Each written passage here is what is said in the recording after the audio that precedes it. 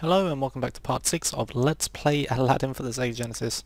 Now this level is a royal pain in the backside. It's called the Escape and, well, there's no checkpoints. So if you die, you're going to go back to the beginning. It is rather short though, if you can do it. So let's give it a go. First part is quite simple. You don't really need to collect anything. You can just ignore all of that and just jump. This one... Oh, okay. You really have to make sure you jump for the right thing. So, already died. That's a good start. You can get both of those just by jumping. Almost didn't make that. I wouldn't worry too much about that stuff. You can climb up here, get that, and then jump, and you're fine. Now this is where it gets hard.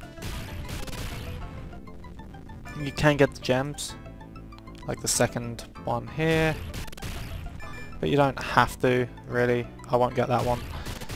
And then ignore that genie token and jump. That was fun. So yeah, this is a very short level and could be a very short part, but it's probably going to be a very long part. Okay, let's try and get this right this time.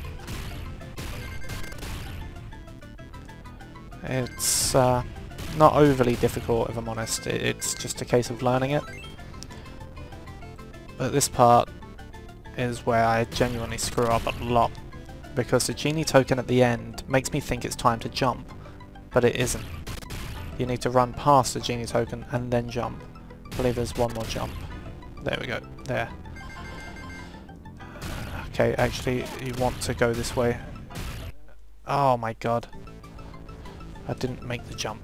Of course not. Okay, so we're going to run ahead. And you can get that gem at the end by ducking and facing the wall, but I screwed up so many times trying to do that in the past that I don't bother anymore.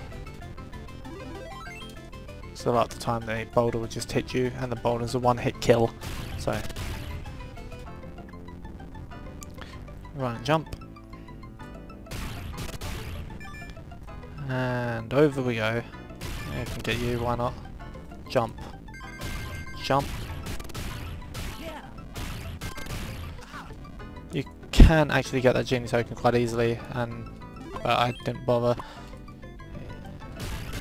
Okay, there's another genie token over here you can quite easily get. You see you have time to stand, but I tend not to stand.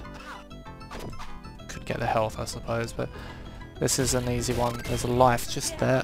Make sure you grab it. And then you just run and you jump, and that is the end of the level. Well, that was really quick. But it's the end of the level nonetheless. And hopefully we won't get a Jafar. He says hopefully, and gets a Jafar. At this level rug ride, you can fail it and skip ahead. I've gotten to the end once, but I'll be honest, I probably won't be able to do it in the LP because it is quite tricky. But I'll give it a go. Thank you very much for watching. That's the end of this part. We'll take it on in the next one. So, look forward to seeing you then.